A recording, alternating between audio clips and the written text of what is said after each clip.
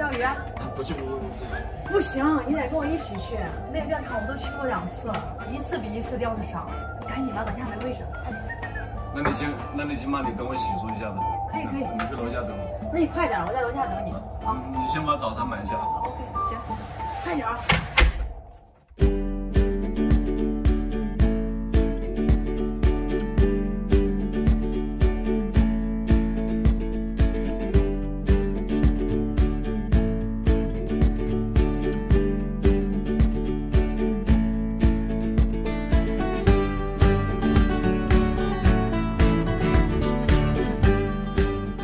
你上回在这边是坐的哪个位？那里，那边那个位置。那边啊？对啊。其实这个钓场呢，我上回来过，我之前就钓过。什么？你之前来过吗？对。那你上次钓多少嘛？也不多，就5、60斤左右，就上岸多一点点。就是这个塘里面呢，就是钓的不是特别多，鱼比较滑。那你今天要帮我多钓点哥？哦，这个很难讲。你看一下这今天这天气，这雾蒙蒙的，全部都是。看着这种天气啊，就等于说这鱼的活性就不高。你看水面，那鱼都在水面上游。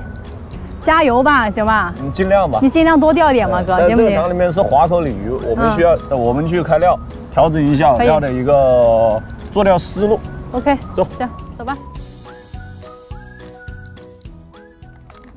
你上回开这个料是怎么开的？我不知道，反正我就一样都加了一点。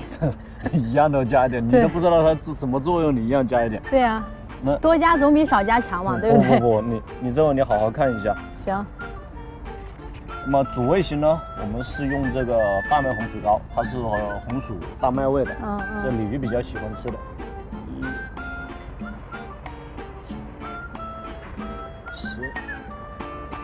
10滴吗？10滴大麦红薯膏啊。就是我们打这种华口鲤鱼的话，相对来讲就少一些。然后辅助的呢是这个回锅鲤，回锅鲤是属于一个果味的，复合果味的，鲤鱼比较喜欢吃，还带一点甜味。1、2、3、4、5、6、7。回锅鲤加15滴进去，就作为一个辅助，有主有次，大麦红薯膏多，然后这个会相对少一些。然后再加一点淡奶去作为味型中和。淡奶大概10滴左右去做味型中和，再加一点点能量果酸。1、2、3、4、5。果酸的作用是什么？果酸，鱼开，那就是开胃的。开胃的，对。对，它这个东西就好像你吃不下饭，就给你吃消食的，对吧？酸酸甜甜的东西去开胃的。然后再加一些药酒进去。1、2、3、4、5、6。药酒10滴。酒味呢是鲤科鱼种特别喜欢的，而酒味它有一个功效，就是这种药酒，它是水体呢一个穿透性会比较强，就是可以让气味啊，就是很快的带出去，带得更远啊，诱鱼嘛，这是药酒的一个作用。然后将它们搅拌均匀，再将饵料倒进去，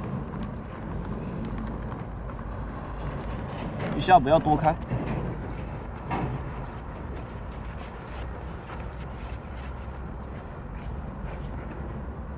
OK， 然后搅拌完了，不要马上去打它，先放在旁边静置吸水，然后让它吸透水，我们再去调整它的状态。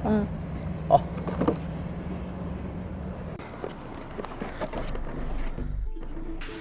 我们今天呢，准备2份饵料啊，以2种不同的状态去应对，应该来讲是3种不同的状态。一个呢是软粘。在软粘那个基础上啊，我们就简单的去打一下，把它打成一个软鳝的一个状态。先拿软鳝去试一下口，如果说因为它这里定期呢，它还会投放一些新鱼进去，我们也不要去管它新鱼投放的一个质量如何，就按照新鱼去打，就是说按照那种偷驴的那种去打。如果偷驴的那个不行，那就将软鳝再打一下，打完之后呢，将它打成一个软粘状态，我们再去钓。另外呢，我又准备了一份这个缓层颗粒，也就是说俗称的一个泡泡球。其实很多的一个争议啊，就是之前听这边的广东的钓友讲，就是说这个呢在其他的地方用的很好，在广东用呢就钓不到鱼，所以今天也要特地过来测试一下啊。那么我们饵料已经准备好了，就准备开始钓了。我们前期上来呢，选择的一只杆子是一只4.5米的杆啊，一只4.5米的树豆。然后主线我选择是1.5的，子线就选择1.0的上来。因为这里面是钓滑口鲤鱼，所以我们尽可能的将一个线号不要太大，太大了容易出不了口。那么浮漂呢，选择是在吃前1.7克左右的，条目就选择调5目，钓个3到6、7目，这个条目不定的啊，根据鱼情去做调整。然后前期做钓的时候一定要去先做窝，因为这种滑口鲤鱼呢，我们不可以抽散炮，特别是这两广地带的一些滑口鲤鱼，一抽散炮几乎你就没得钓了。所以我们选择的是上钩戳大饵，下钩戳小饵，在前期高频率的去抛竿起竿，去作为一个做窝的一个目的啊。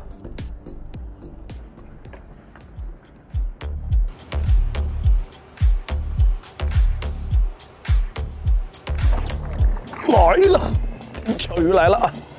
嘿，这条还可以。过来，过来。